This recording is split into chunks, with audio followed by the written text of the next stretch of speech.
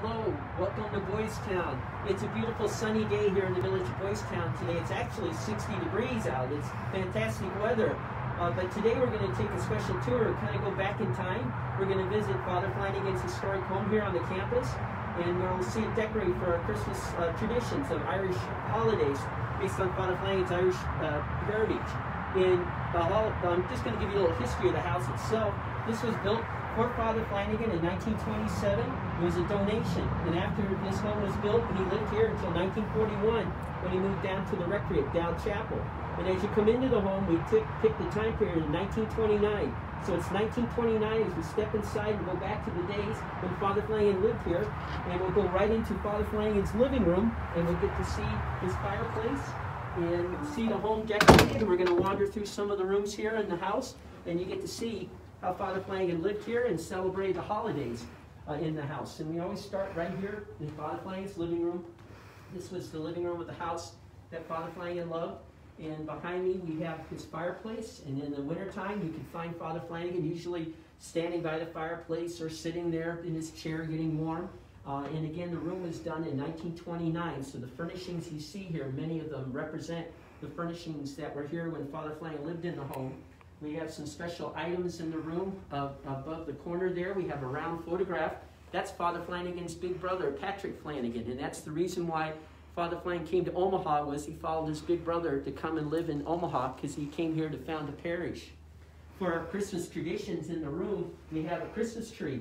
Now, true Irish Christmas traditions, they did not have a Christmas tree, but Father Flanagan, being an American, he adopted the Christmas tree. And on this tree, we have special ornaments. These are the collection from our Director Emeritus, Father Val Peter, who we lost this past year. He came one day and donated his family ornaments. So on there are the Peter family Christmas ornaments from the 1920s and 1930s.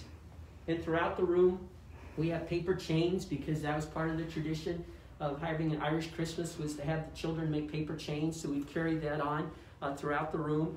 And we have a wreath too that we put up. And on the mantle, we have a nativity scene, because nativity scenes are very important to an Irish Christmas. That was usually the centerpiece of all the Irish traditions. And in the house too, in the corner, we have an old-fashioned radio because Father Flanagan loved music. He lived in the house with his older sister, Miss Nellie, and nephew, Patrick Norton. And they often would come in here in the evenings in the wintertime, and they could listen to music and tell stories and reminisce about their lives in Ireland and what was going on at Boys Town today. We have a special painting in this room. This was part of Father Flanagan's art collection he collected. This was donated, and it represents 3 homeless children. And it was part of the collection he created for the children here at Boys Town. And this painting hung in the dining hall, which is today the Hall of History. But he wanted it available so the children could see that. And music, again, was very important to Father. We have a player piano, and Father Flanagan, when he would have lived here, would have musical instruments. His family told us that next to the fireplace he had a gold harp, which someday we would love to get a harp and put it there by the fireplace, just like Father Flanagan had. And back in the 1920s and 30s when Father lived here, if you came to visit, you would first start in the reception room. So we have this reception room here set up, just kind of looking like it did when Father lived here. On this special table here, we have some gifts, and these are gifts that our current boys and girls have. When they tour the house here at Christmas time, we have Bank of the West created these little gift bags. So every boy and girl gets a little bag with some cocoa mix and candy in there, and so those are special gifts from our great corporate donors. And in this room, we have a painting in the corner that Father Flanagan collected, and it represents a boy in front of a judge with his parents, because many of the children in Father Flanagan's time came through the court system, and he saw that painting and wanted that to reflect how children came to Boys Town. Some Christmas traditions we have in this room. We have the Holy Family candles, which was very important in Irish tradition to have candles lit throughout the season. So this one represents the Holy Family. And then in this room too, up on top of this original bookcase, which was in this room and belonged to Father Flanagan, we have these little stars. These are paper stars that some of our boys and girls made about 5-6 years ago. We had the German American Society here in Omaha come and teach the children how to create Christmas stars. So that's a collection of Christmas stars created by our boys and girls. And outside of this room, we can now go into our dining room of Father Flanagan. As we come by, we have a photograph here of the Flanagan family. This is a picture of his mom and dad, John and Honora, and his brothers and sisters when they came and finally immigrated to live in America. And this is Father Flanagan right here in the front row when he's about 18 years old before he became a Catholic priest. And he had two more sisters that remained in Ireland, Mrs. Staunton and Mrs. Naughton. But by about 1910, the entire Flanagan family had immigrated to come and live here in Omaha. This is Father Flanagan's dining room. And in this room, all the furnishings, even the chandelier, were part of Father Flanagan's collection. And this was all donated to Father Flanagan by donors when he had his new rectory created in 1941. And we wanted to preserve this furniture and put it on display for our guests. So all the china and silver you see in this room is all donated to Boys Town in honor of Father Flanagan. And in this room, we have some special photographs, and they're on the walls. It's a picture of his mom, Nora, and his dad, John. And the Flanagan family donated these to us not too long ago, and we had them digitized, so the original photos are at the Hall of History, but these are copies. And the Flanagan family told us they always hung in the dining room, so that's why we have the pictures in the dining room. And on the buffet here, we have an Irish Christmas tradition. It's the carved turnip. So in Gaelic, we have the term, the Christmas candle, and the tradition goes, the mother of the family would carve out this turnip and put a red candle in there, and that would be lit at Christmas time. And again, for Irish traditions, a lot of them are based on light, because in Ireland at Christmas time, it would be kind of dark, so the light would bring warmth and light into the home. And with not much money for decorations, they would use items that they had around the home. Because you'll see throughout the rooms too, we have holly, and that was an Irish tradition. The children would go out and collect holly and put ivy and holly throughout the house on the pictures. And then we have this image of Father Flanagan. This belonged to the Flanagan family. This was Father when he was about 30 years old, and when he founded Boys Town. And so it's part of the collection we have here too. And we have Father's kitchen. And this kitchen was recreated to look like it did in 1929. And we had actually the nun that worked for Father as his housekeeper, Sister Bertel of Acunagundas. And she said this was much brighter than what she remembers when she worked here. So we've made it look nice in honor of Father Flanagan. And the Irish Christmas traditions we have up on the windowsill is a glass of water. And the story goes, you would put a little cup of water on your windowsill, and as the Holy Family traveled to the Holy Land, they would bless that water. And then the family would keep that water, and all through Christmas, if you weren't feeling well, you'd take a little sip of the water. And then we celebrate what's called Little Christmas, which would be January 6th. And that was a tradition when the lady of the house, or the mother of the home, who took care of the family, that was her day to kind of relax, and then the family would all cook and cater to her, because she had done all the extra work at Christmas time. And we have the table set in the kitchen for three. Again, going back to the tradition of Holy Family. The idea would you would set a table for three, and as the Holy Family traveled on Christmas night, they could come and they could stop in your house and have a meal. And also the tradition goes you'd leave your front door open so the Holy Family could come into your home. And the china on the table was actually used by Father Flanagan too. This is some of Father Flanagan's Christmas china that one of our alumni donated back to us not too long ago. So we're very happy that we've had that in the house. We're going to step, kind of go through the back of the house, because when Father Flanagan left here, the house was turned into a dormitory, and they had orders of nuns that live in the homes. So technically I'm going out the back door of the house from 1927, but this is part of the addition that was added in 1941. And in these rooms we created little vignettes telling little histories of Boys Town.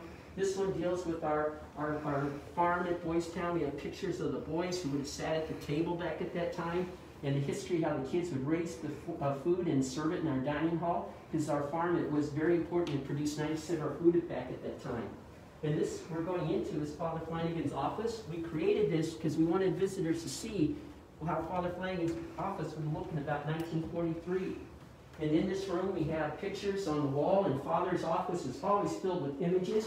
And the images on the wall you see here, all the servicemen or former boys would send their pictures of Father Flanagan. He was named America's #1 war dad, and so they would send their pictures so their dad could put his picture up in his office. And this was Father's Christmas gift in 1939 from the boys. This desk has 250,000 inlaid pieces of wood, and it took the boys 3 years to create.